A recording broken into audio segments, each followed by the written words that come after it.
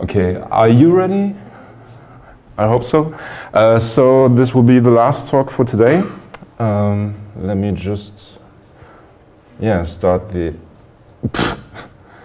presentation. I hope you enjoyed it so far. This very last talk will be about unit testing. I would like to show you something new. But this is basically just something very simple and briefly of something more detailed, which will be covered in some event on the .NET Developers Group of Munich in May. The date is not fixed yet, but yeah, that's it.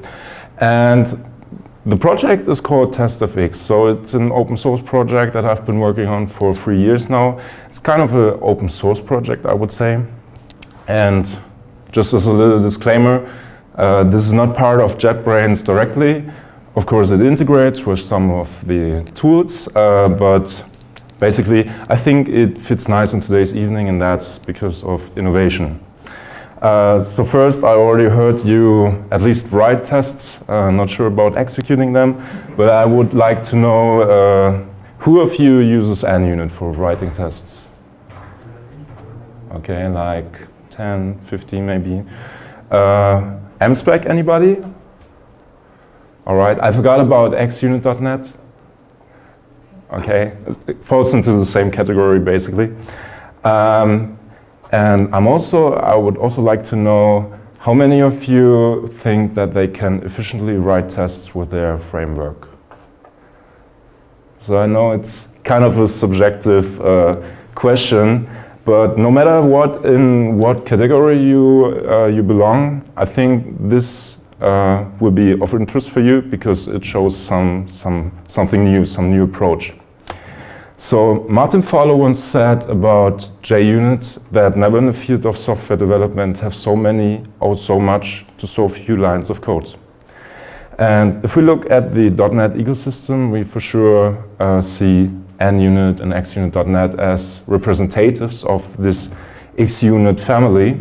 And they are quite robust and popular, of course, but the idea behind this is already 20 years old. So it started in 1995 with Kent Beck and Erich Gamma. And since then, I think there haven't been so many new approaches that established. And most certainly, we can divide all competitors that try to compete into two categories. The first category are those frameworks that build unit test support from ground up. So they will need to write an execution engine, ReSharper support, console runner, and so on. And SpecK is a good example for that. But those frameworks most certainly have a problem that they have, like SpecK, for instance. I would like to take this as an example. They have a very fragile ReSharper support, so they always need to build for new versions, and recently they also have frequently changing maintainers, and because of that it's difficult to fix bugs and merge pull requests. The other category are those frameworks that rely on some other frameworks. So for instance, like NSpecK with an N like North Pole in front of it, or xbehave.net, they rely on xunit.net.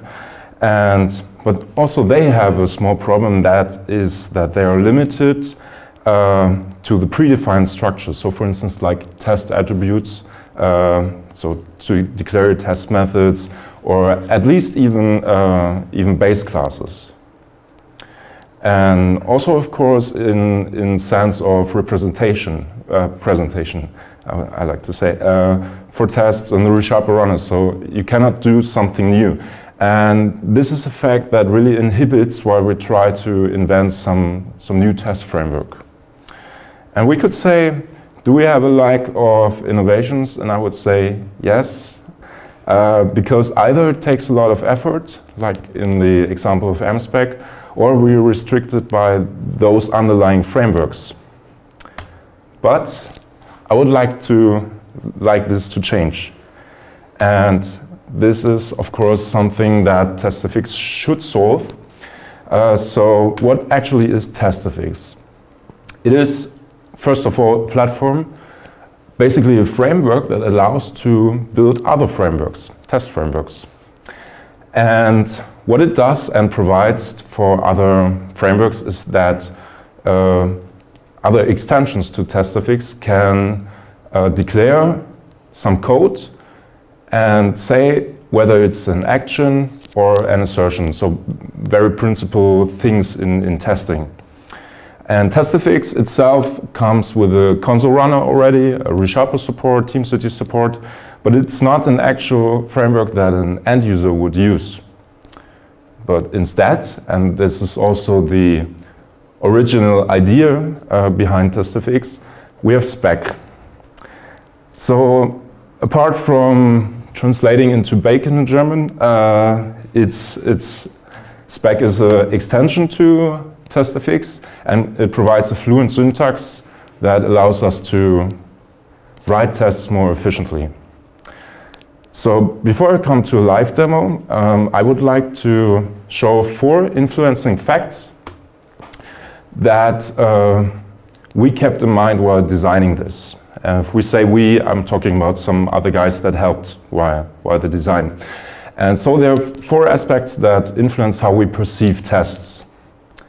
The first thing is conciseness. And conciseness is something like we would like to focus on the important things in tests. And I would like to illustrate this with this example. It's taken from some open source code.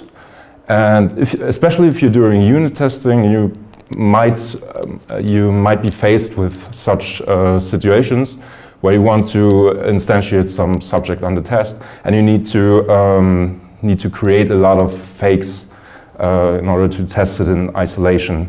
Even with templates, it's not so easy, because of course you can use those templates that will generate the boilerplate code for you, but you still need to read it, and tests are way more often read than written. The second thing I would like to focus on is extensibility. So basically, extensibility is the way how we build new features into an existing framework.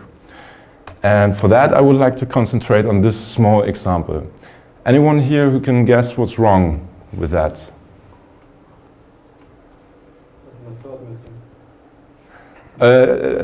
It's basically this exercise database is just to show here comes some code, but it has something to do with those attributes being applied on the test method. Anyone? Yeah, the order maybe. Again? No parameterization, of course. Yeah. What else? Maybe the order. Yeah, the order. It's not obvious to people coming to an unit, but actually I think this already is expressed by the naming. Create DB table, and afterwards we want to fill it. But the compiler and reflection doesn't guarantee that those 2 attributes are returned in the correct order. So sometimes we might have our tests succeeding, and sometimes not. And that's the problem. We don't have a deterministic order here. Next thing is about flexibility. So basically the ability to bend existing features to our own needs. And for this example, I would like to show you some MSpec code. So in MSpec, for everyone who's not familiar with that, you can share behaviors, and behaviors are basically an encapsulation of assertions. And you can share those behaviors among other tests, and tests are expressed using classes in this case. But here's one problem, and that is that behaviors cannot really be parameterized. So this static object result is shared blindly and magically between those 2 classes. The behavior is injected using the behaves like type and field. And yeah, there's some magic going on behind the scenes. And you also need to add the protected modifier. And what happens if you rename the field just in one class and forgot about the other? So it's really not convenient. The last and maybe most important thing for today is readability. So readability basically describes how good can we read our code and how well can we get into it after some time. And some people argue that tests can act as living documentation, given we run it, and it helps us identifying bugs more quickly. And this is some piece of code taken from the Ninjak project, and I think it looks similar to all of us, but there's one problem, or several. First of all, naming of test methods. So we have very long and cryptic test methods, and we don't have spaces, so we need to think, well, is that really the start of the word? We could use underscores, but this is also not very straightforward and convenient. And also it reminds myself at the times when I use text messages with 160 characters. Never mind. Also, we have duplication of actions. So, for instance, in both methods, we are testing the deactivate method, and this is still contained a second time in the name of the test. And if we want to rename that method, we are facing inconsistency, probably, because we might forget about renaming the test method itself. So, and also one other thing is language noise. So in those tests we have a lot of language noise. We have this fact attribute void, we have braces everywhere, and new lines, and so on. One last example, I have two for readability because it's important for me today, are nested context frameworks. So this is probably quite similar to SpecK. It's taken from Java, but basically similar. And what we have here is something that is called context nesting, and we just nest our test cases into each other and reuse stuff that was already done outside in our nested tests. But there's another problem, and that's class explosion. So we still write a lot of language noise, boilerplate code. And if we do that, we also might come up with just using shortcuts to collapse all those classes to navigate between them. And in the presenter on the right side, we also see that it might be quite difficult to find the test case when cleared, which is at the very end. So you have to know it's contained in some other 3 test cases.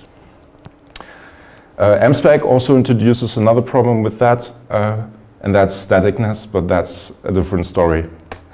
So I would like to come to a demo. And yes, maybe this way. So I would like to start with some very easy class that we want to test. So you probably all have heard of FizzBuzz. FizzBuzz is basically a method in some other way declared here. A method that will return FizzBuzz for every number or integer that is divisible by 3 and 5, fizz for every by 3, and buzz for 5, and in the other case we return just the number as string. So very basic example. And I also think you probably know how this test would look like in n units. So you just write the action, keep the result, compare it to some other value, and that's it. Now I would like to show you very briefly how it would look like in SpecK. So we have a base class, and from all other characteristics, it kind of looks like SpecK, I think, because we have the subject attribute where we say which class we are testing, but we are also adding the method here. That is for 2 reasons. First is navigation later on, and also presentation in the ReSharper runner. And what we do now is we first start with stating the action that we want to test. And we do it in a very in a very generic way. So we don't pass an actual argument here, but instead we introduce a field. So for the first part, we looking at the AAA pattern, arrange, act, assert, we just stated the action. And what we do now, and I would like to first start with this test that validates that we return a number as a string. What we do now is we just add this test case to that action. And I think at first sight it looks quite complicated and disorienting. But what we have written here is actually on this line, this relates to the test method name, basically. The next line is basically our arrangement, so the first part of the AAA, followed by our assertion, which is the last part. And just to illustrate what happens behind the scene, I would like to set some breakpoints and execute that test.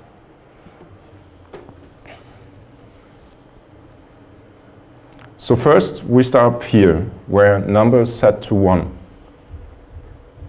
If we continue, we jump straight to the action which is declared initially. And right after that, we come to our assertion, where in the result property we can find our 1 that was returned from that action right here.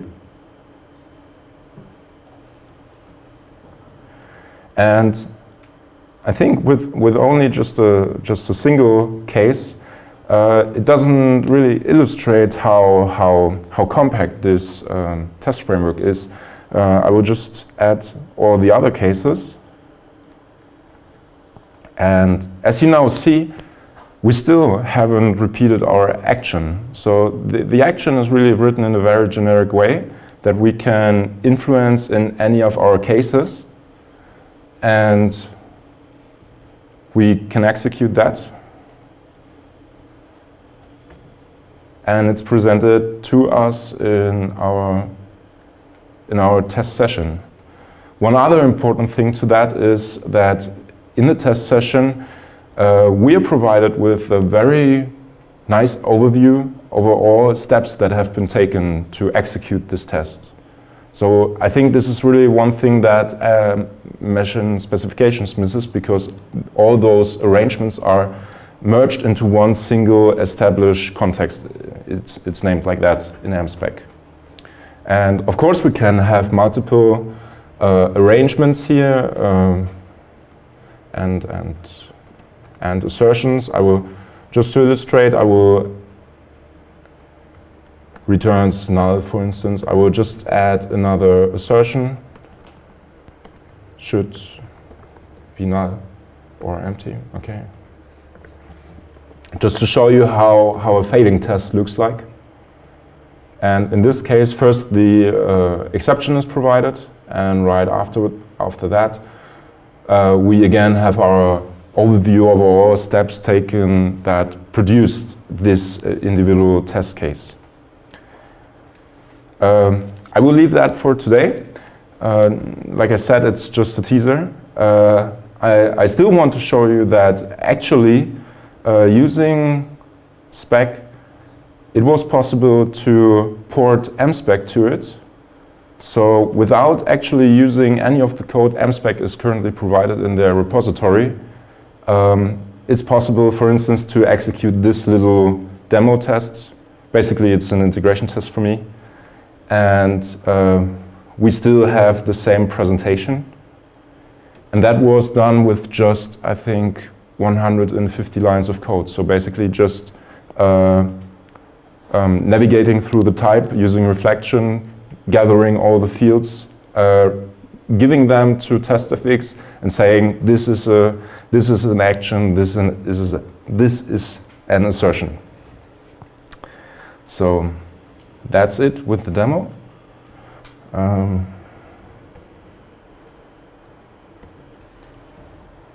Nope.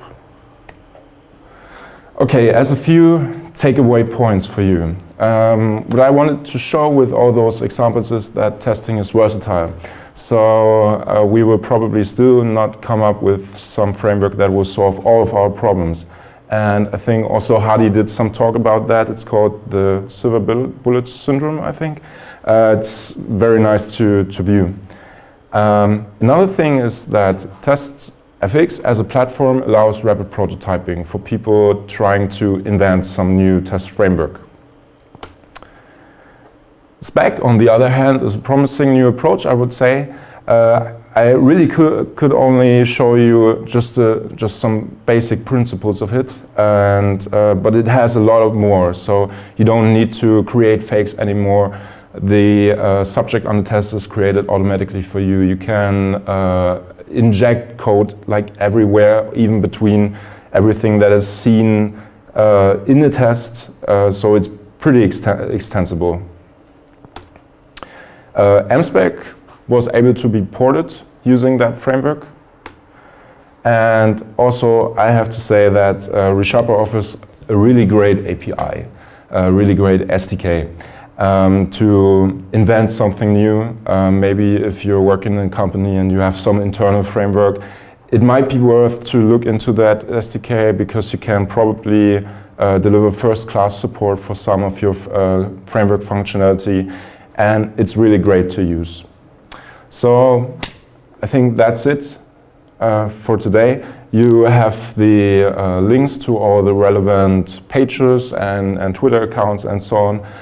For anyone who's not able to join the .NET developer group in May, I think there will be a blog post about that, so you can follow me on Twitter.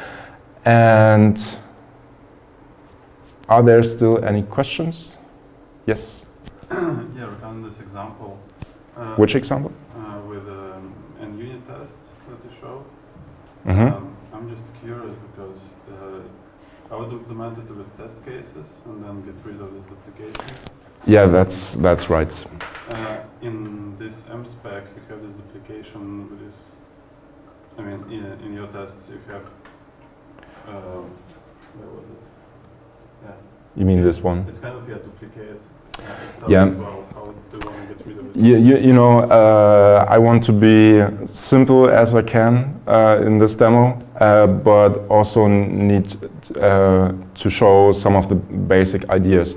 So SpecK itself already supports parameterized tests, and of course we would do that in NUnit also using test case values, of course. This is just for illustration.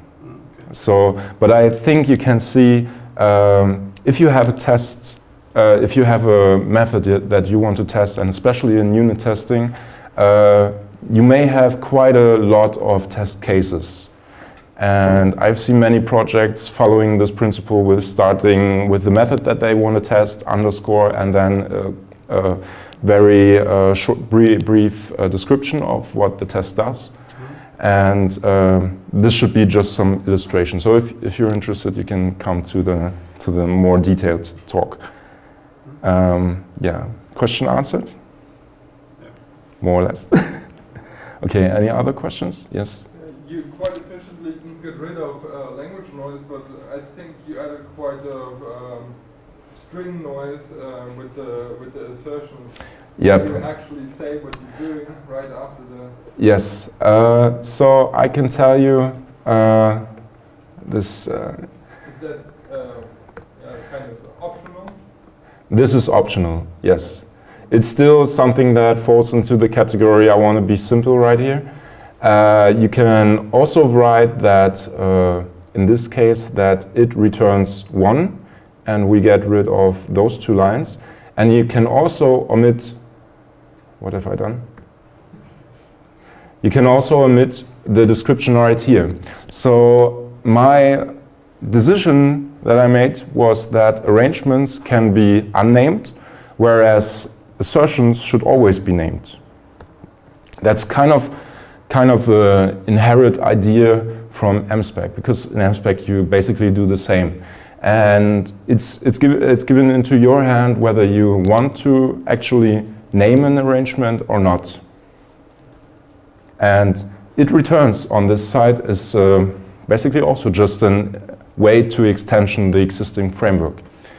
I can show you maybe that in all those it calls, it invocations, you have a lot of data. You have, you will have the subject instance itself.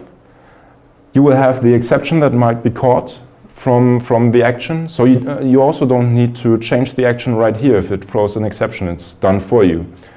Results are cached, of course. Sequences falls into the category of parameterized tests, row tests. And variables are kind of a workaround, I would say, for local variables. So I would extremely advise against having variables right here declared in the constructor. Because everything you see right here is executed lazily. So SpecK and also TestFx just accumulates various actions that should later be executed using a runner. Any other questions? You mentioned no more fakes. Yes. Does this mean that I don't have to use frameworks like BOK? You have to. But they integrate into that approach. So I will show you very briefly, and this is taken from some of the, maybe a little bit too big. This is taken from some of the integration tests. What happens here is that our domain type depends on some interface iFormat provider. And everything we do right here is we say that we declare the field with the same name as the constructor argument right here, and with the same type. And we just say it's faked. There is some class that is called fakeIteasy extension, which will do the work for us. It injects the action into our test, and using this way, the format provider is set to an actual fake. And we also see this in our operations list. So here's reset instance fields is also something very interesting, but I cannot talk about it right now. And we see that here at the second step, a fake was created. At least one create fakes. Every fakes will be merged into one operation. And right after that, the subject is created, and then we again have our arrangements and assertions. Yeah, this is. That would mean that there is some kind of mechanism that I can parameterize the fake? Again, sorry? There should be some kind of mechanism that I can parameterize the fake? What do you want to parameterize?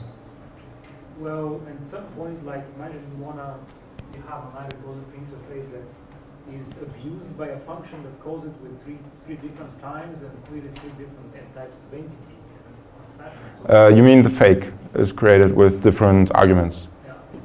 yeah. You can do that. You would just you would still use fakeIteasy, of course. I mean, in this case, this provider is from fakeIteasy. And you just have the usual way how you assert on that. Yeah, yeah. But creation is done for you, and also something other that I can show briefly, because I also wanted to optimize for the most simple way, and that is, for instance, if you say you have one mock. It only has one method. In this case, it's I think get service should be used for that. And you can say on some other field that it is returned from that fake. So this is just a little idea which can be implemented using the framework. And it's possible to order all of those actions. You have very high degree of customization, and yeah. Anything else?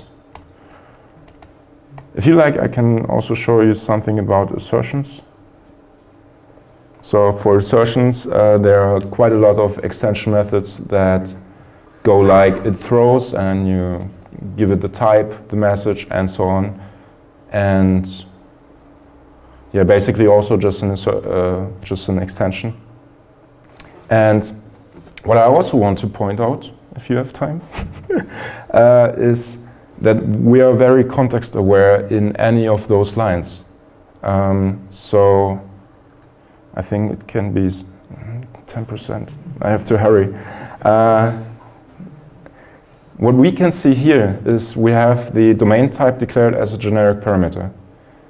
And this thing is basically just for illustration, but we can completely remove that, I think, I hope. Nope, we cannot. But what it can achieve is that this domain type is created using the fakes automatically, of course. And as I said, we have the subject under test declared as generic parameter. And in each line, we have a type that actually has 4 generic parameters. And as you see, the first is the actual domain type. The second is the type of the return value from the actual action that we have right here. So for instance, if I say domain type toString, then the second parameter will be a string. And we are context aware in like any place. And this allows us to also provide extension methods that are quite specific. So we could end up with an extension method that is based on any stream. And it will be shown right here. We could say it reads until the end or something like that. And it would be shown right here using IntelliSense. And not for any other types, of course. Any other question? Yes. Question actually. This generic trickery you're doing is probably unique to the .NET and won't follow those other languages. Yeah. I guess, especially Java. For example, we really do Linux. Are there plans to offer similar or same API on other platforms? You mean on other languages in this case? Languages, yeah. I had some plans, actually, yes. But I think, you know, I kept this quite a secret for a very long time, actually. And I wanted it to be like, I wanted to experiment with it in quite a lot of ways and see if it fits, if I, how can I say? My goal was to solve every problem, of course. That's what every developer wants to do. But yeah, I think now it's time to give it to people, maybe so that they can try it. It is used already in one open source project, but just done by a friend of mine. And yeah, I think it's if the host language allows that, it's possible to port it to any other language, of course. Well, one point I'm asking is because we actually have a large tester code base which we compile into another language automatically, and also bring the tests over, where the similarity between M unit and J unit really helps in reinventing the wheel on the other side. Yeah. So that's and the other question is most other testing frameworks actually went away from using base classes in their test classes. Use them again. But the question is, why do they went away from having base classes? Because in all the code bases that I have seen, you will end up with a base class that provides some functionality that you frequently need for your test methods. And so I haven't seen any good reason for not having them. Instead, right here, they offer a great opportunity to write tests in a different way. I know this argument, yes, but for me it has never been an issue having a base class. If you need to add functionality, you introduce a new one.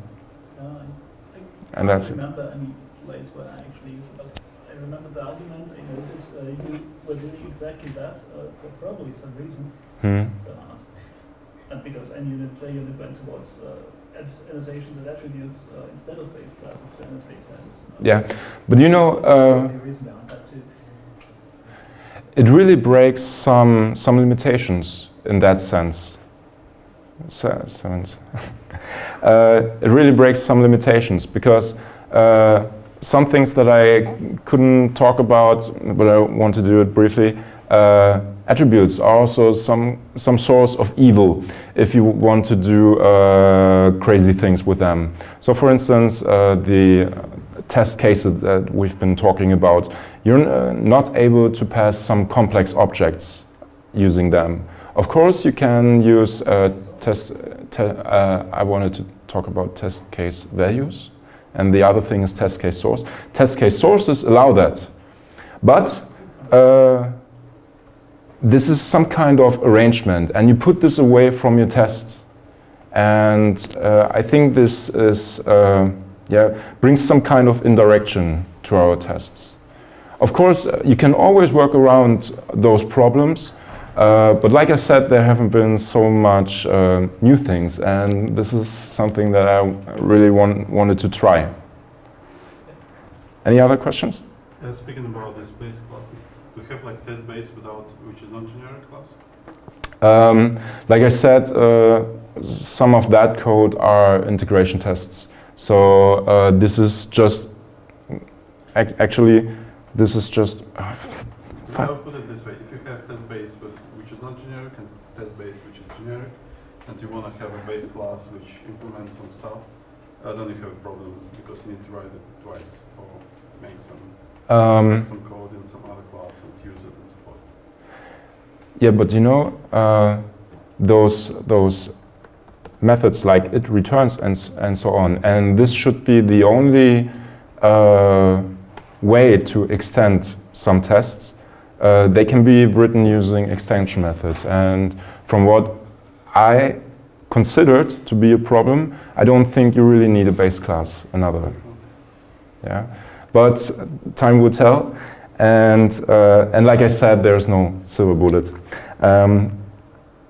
Yeah, in the name of all speakers for today, I would like to thank you. I hope you enjoyed it, and yeah, have a good evening.